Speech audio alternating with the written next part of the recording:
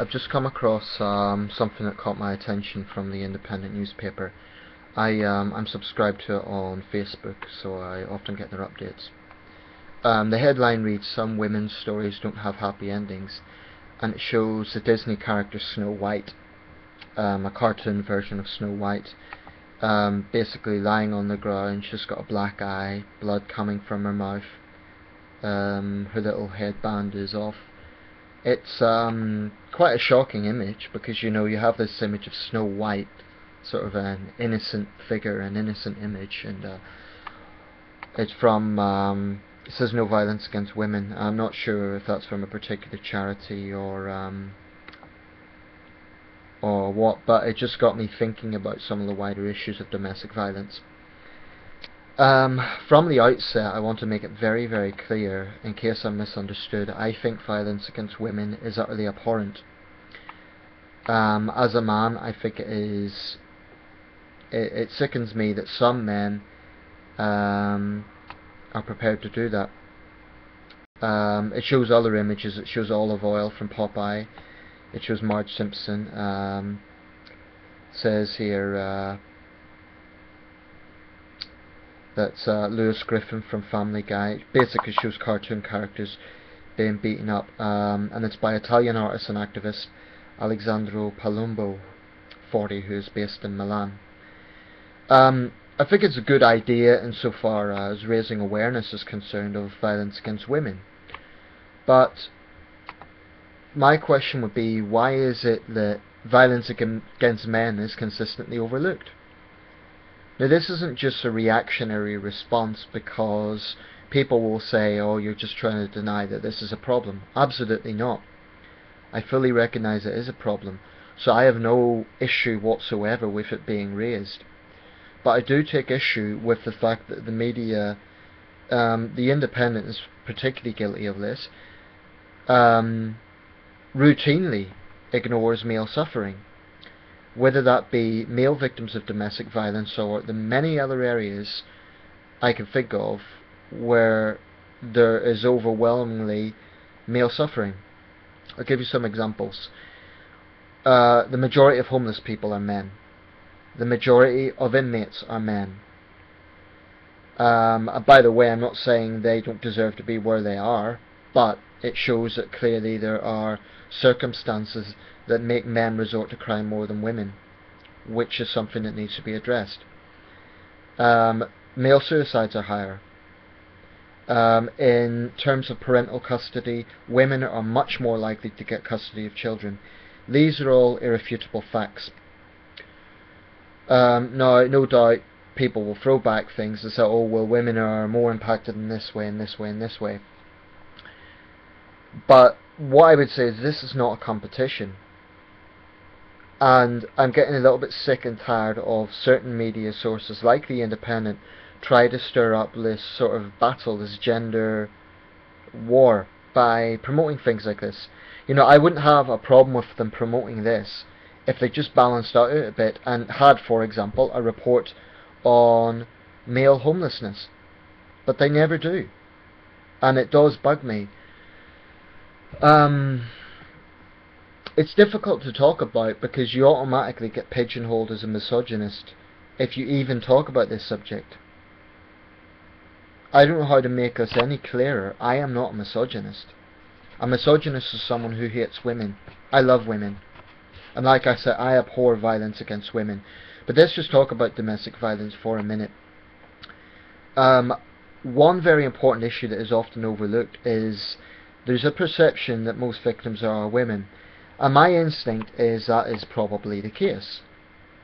I think probably there are more violent men than there are violent women. But maybe that is just a byproduct of living in a society that shows male violence much more. And if you think that there are women not capable of being violent, you're incredibly naive. And it isn't just women who say this. There are a lot of men out there who are very smug about it, and they're sort of like, oh, guys who get beaten up must be wimps. They come out with things like, oh, a man who can't handle that is pussy, and this sort of thing. So they're very sort of callous towards their fellow men. But actually, it's a lot harder for male victims, because a woman who's victim of domestic violence, no one will blame her for standing up for herself. I wouldn't blame her. I would encourage her, in fact. No one would blame her.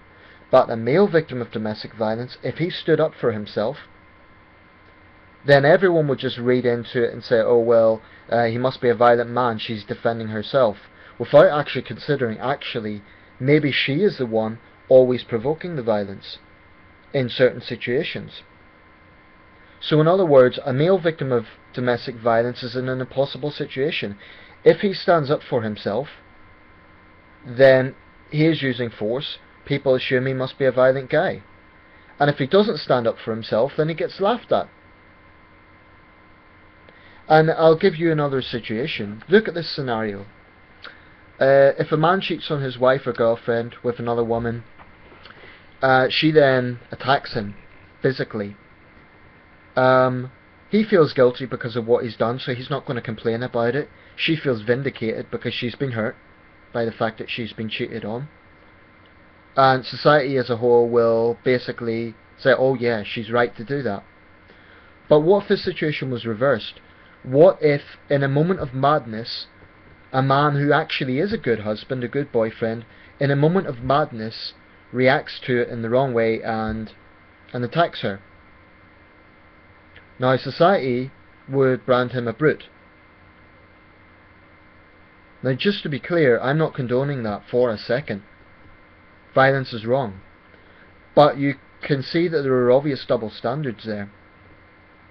You know, if it's wrong for a man to respond to emotional pain with violence, then it's also wrong for a woman to do that. In other words, if you're going to condemn a man for responding to being the victim of adultery with violence, then also condemn women who do that. It's not a mature adult way to deal with it.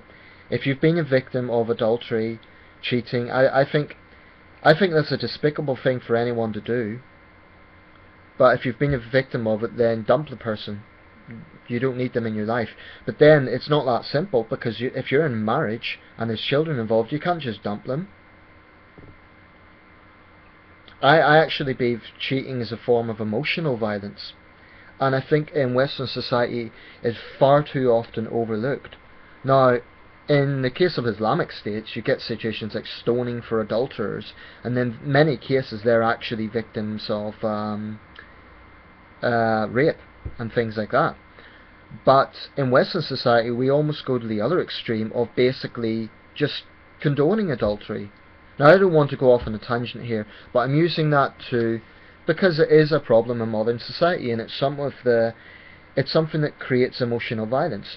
Now, before people sort of react to that, let me be clear yet again, and I think it's the third time I've said this in this video: domestic violence is abhorrent. Violence against women is abhorrent. You know, the idea of any of my friends, female friends, being hurt by a man physically would make my blood boil. Being a man, I would want to confront the guy. And personally, I believe it happens, but the idea is alien to me. The idea of using violence against a woman is alien to me. So it is a huge problem in society. But I think that we have been conditioned to believe that male suffering is a trivial thing. And it does bother me that and it isn't just women, a lot of men trivialize it. I think as men we are guilty of trivializing suffering. I mean, I've done it myself. You know, honestly, if I was watching a film, if I see a guy get punched in a film, it doesn't really bother me. If I see a woman get punched in a film, that would be like, whoa. So, I'm saying this, but even I subconsciously don't respond in the same way. And I think we need to ask questions about that. Is it because men are seen as physically tougher? Because the average man is physically stronger? I mean, you know, I follow boxing, and guys get hit all the time in that sport. And, you know, it's part and parcel of what it is. Of course, the obvious thing is they're doing it voluntarily. So maybe that's the wrong example. But there's just something about violence against men or male suffering that is massively, massively overlooked by media in countries like Britain. In other parts of the world, there is a pandemic of violence against women. And I'm not saying that to stir up cultural tensions, it's just a fact. You know, a few years ago there was an experiment done, and it's on YouTube. It showed a woman beating up her boyfriend in public, and it was gauging public responses. Almost everyone, without exception, who walked past either ignored it, in some cases even laughed at it. There was one woman who smugly laughed and said, "Oh, we probably deserved it." One police officer walked by, done nothing. That's an example of the sort of problem that is being faced by male victims of domestic violence. It is trivialized. Now, I always hear feminists come out and say, "Oh, we're not saying it doesn't happen, we don't condone it," but actually you are condoning it. Because whenever male victims of domestic violence do speak out, feminists usually say, "Oh, they're probably abusers, they're probably using that as an excuse because they abuse women." In other words, they are actually denying that it even exists. So there's a very mixed approach from the feminist movement. On one hand, they're talking about equality, but they're trivializing male victims of violence. And they'll say, "Oh no, we're not doing that," but look at the evidence. Whenever men's rights groups have argued for example, shelters for male victims of violence, feminists have stood in the way. If feminism is really about equality, then why is it no feminist comes out and say, "Yes, we should have funding for at least more than one shelter"? I believe in the whole United Kingdom there is one shelter for male victims of domestic violence. That is clearly disgraceful. Whereas there's shelters all over the country for women. And I'm not saying there shouldn't be. In fact, there's one very close to where I live. I'm not saying there shouldn't be. It is good that women have resources that they can turn to. I want them to. I want women to have help. But it's disgraceful that there's such a stigma around male victims that they cannot even get resources. I think that's very sad. Now, I often condemn The Sun, and I do hate it as a newspaper, but to play the devil's advocate for a second, I will commend them. On one occasion they did feature this on their headline. And they featured a report whereby there is a guy who you would not think is a pushover. 6-foot guy, you know, I think he was a former dock worker or something. He was a man's man. Now, he was a victim of domestic violence, and he reported that in that incident his partner put out cigarettes on him. She threw emotional abuse at him and said he wasn't a real man, etc, etc, etc. Now, to be fair to them, they covered it. And, you know, I'm not endorsing The Sun, I hate it, but the point is, it happens.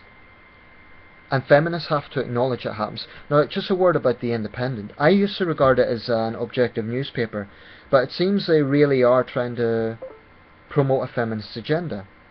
And let me be clear, by feminist agenda, I'm not talking about a campaign to raise awareness of women being abused. I have no problem with that. But I do have a problem with the fact the Indie and other left-wing sources constantly promote this idea of female victimhood versus so-called male privilege. I think it's dangerous, because they're not actually doing anything progressive. If they'd done that and then balanced it out with areas where men are suffering, then I would think, okay, good, they're being objective, they're being balanced.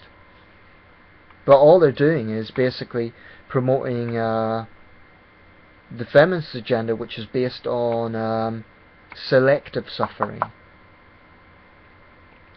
And it's so difficult to talk about this because we live in a society where feminism is incredibly powerful. There's this notion that feminists are sort of this slightly annoying lobby group. Actually, feminism is deeply embedded in British culture these days. I believe that. And far from being a patriarchy, I think we've actually become a matriarchy. The newsreader Michael Burke made a documentary about this a few years ago, and I think he raised some important points. I'm not saying I agree with everything he said, but he did raise some important points. And incidentally, I'm not a supporter of patriarchy either. I think both patriarchy and matriarchy are damaging. If you are a true egalitarian, then you will support this campaign, because violence against women is abhorrent and it is a problem. But you will also say, well, yeah, that's wrong, but let's also talk about male victims of domestic violence. They cannot even come forward. They don't have a voice. Because if they try to, they're laughed at. And police forces across the country are guilty of not taking it seriously until it's too late. And when we talk about abuse, remember, it isn't just physical. People who are guilty of domestic violence use psychological abuse as well, and I believe women are much more guilty of this. You know, I've already mentioned there are some women who will use children as a weapon against ex-husbands. I think that's utterly despicable. And I'm not saying this is always the case. I don't want to exaggerate. I'm not saying every woman who is in a divorce situation does that. But the fact of the matter is, there are some incredibly spiteful, selfish and cold-blooded women out there who will do that. And it's absolutely disgusting. Not only is it cruel towards the children, because they're denying those children access to one parent, but it is cruel towards the man, because it's psychological warfare, basically. And there are vindictive, spiteful women out there who will lie through their teeth, who will put down men by saying they're not a real man. And I see this all the time from feminists. Oh, we must have a small penis, etc, etc, etc. And it's basically disgraceful. You know, I often see stuff on Facebook like, real men respect women. Fair enough. But how about, for once, real women respect men? Why does it always, always, always have to be so one-sided? The feminists claim they're all about equality. I've yet to see them prove it. Because as far as I'm concerned, the feminist movement is about selective suffering. In other words, we'll focus on problems that women do face, but we're going to trivialize, ignore, and actually stand in the way of male suffering. Stand in the way, what I mean by that is standing in the way of justice. I am not a masculist. What I mean by that is I am not a men's rights activist in the sense that I don't endorse everything they do, because I think they have become in some ways just as extreme and hypocritical as the feminist movement. Because men's rights activists, some of them actually deny that violence against women exists. I saw one guy claiming, oh, it's all lesbians beating up lesbians, which is a lot of rubbish. As men, we need to accept that this is a huge problem. And by the way, it is a big problem whenever local football team loses a match. That is a serious problem. So let me just be clear, I have no problem with this campaign. I just wish that men's issues weren't completely ignored, which they are. So all I'm saying is, let's have some balance. Let's by all means promote these things, but let's also recognise that there are issues that impact men, and the media just refuses to do it. I can't think of any media source that will do this. I mentioned The Sun done it once, but it really isn't something that is done as much as it should be, because there are enormous issues that impact men. It's just that they aren't spoken about, because men are expected to be tough. They're expected to get over it. And because feminism is so powerful in Western society, it has managed to actually, in my opinion, I do believe that feminist ideology controls part of the media. That might sound like a conspiracy theory, but when you look at the amount of material that has a feminist bias, it's unbelievable. I love women and I will always stand up for women's rights, but that does not mean that I believe that men's issues should be ignored. And some so-called feminists, what I mean by that is, If they really believe in equality, they would prove it. Now, the fact of the matter is there are spiteful, vindictive women out there who use psychological abuse. And there are violent women as well. Let's just recognise that. There are. So all I'm saying is let's have some equilibrium here.